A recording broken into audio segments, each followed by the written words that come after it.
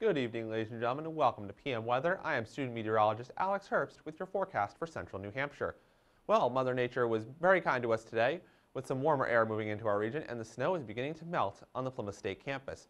As April will be moving its way in tomorrow, we'll be seeing the snow continuing to melt throughout the week and much warmer air continuing to enter our region. Our high today was about 41 degrees, and that was set earlier this afternoon with a low of 32 degrees earlier this morning. The normals for this time of year are 47 and 24, so we are definitely working our way towards warmer weather and, more importantly, less snow on the ground.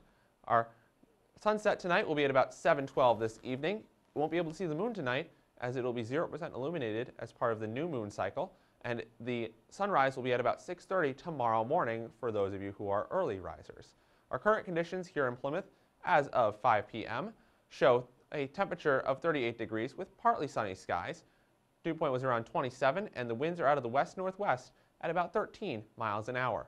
Temperatures around New Hampshire show 43 degrees to our south in Laconia, 42 in Portsmouth, and the majority of the 40-degree air is concentrated here in the southeastern part of the state. When we look at the northeast and New England, though, we can see it is 54 down in New York, 50 in Bridgeport, Connecticut, as this warm air continues to work its way from the south up to the north.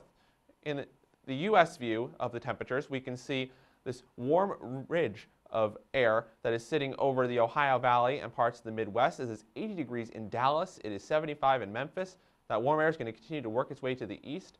But more importantly for our friends in the upper Midwest is this cold air that is locked in over the Dakotas and Minnesota as part of a blizzard that is bringing a lot of snow to areas like Grand Forks, North Dakota, International Falls, Minnesota, and parts of South Dakota, even at Mount Rushmore. So, looking at our satellite and radar for here in New Hampshire, we saw a lot of clouds over the region today, so the sun was able to break through and bring us a little bit of nice, warmer air that will be more emblematic of springtime for us here in the northern New England area. As we take a look at the wider view of the northeast, though, we can see that storm system that exited the picture last night as it brought us some light snow and some mixed precipitation for a part of the evening in central New Hampshire. It's currently bringing some snow and freezing rain to our friends on the coast of Maine, and we'll be bringing that precipitation over to the Canadian Maritimes overnight tonight.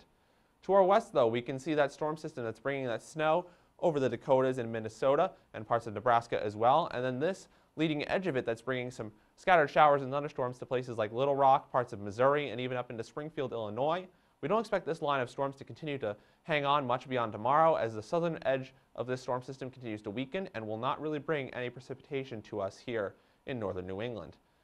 Taking a look at the surface analysis, we can see high pressure sitting over the Tennessee Valley right now that is continuing to provide high and dry air for us here in the eastern half of the country, while this storm system over the upper Midwest will continue to move to the east during the day tomorrow and will bring some rain to our friends in places like Detroit and Cleveland in the southern Great Lakes, while the northern Great Lakes will continue to get hit by some snow. The high pressure system that we were just talking about moves off the coast of Cape Hatteras and will continue to control the eastern third of the country with relatively dry air.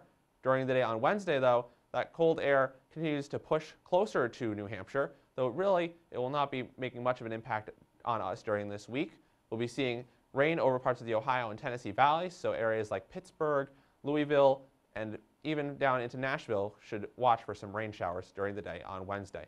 Our model forecast shows that leading edge of that storm that will be moving into our area with these clouds, and then it will bring some possible scattered showers and mixed precipitation to our friends in the Champlain Valley. That will be breaking up before it can reach us here in New Hampshire, so don't worry about any of that you're seeing right here on this model, as it will be relatively high and dry through most of this week.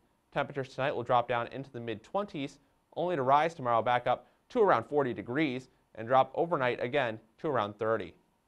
So for tonight, we'll be looking at a low of about 21 degrees with mostly clear skies. Winds will be out of the north at about 10 to 15 miles an hour. For tomorrow, sunny skies with a high around 40. Winds will be out of the north at 5 to 10. And then for tomorrow night, increasing clouds ahead of that storm system in the Midwest. With a low around 27, winds will be light and variable. So for our extended forecast, we can see sunshine is definitely in the offing this week as temperatures will be rising up to the mid to upper 40s. And Saturday, we could be seeing a few rain showers, better than snow, though. 4 p.m. weather, I am student meteorologist Alex Herbst. Have a great night, folks.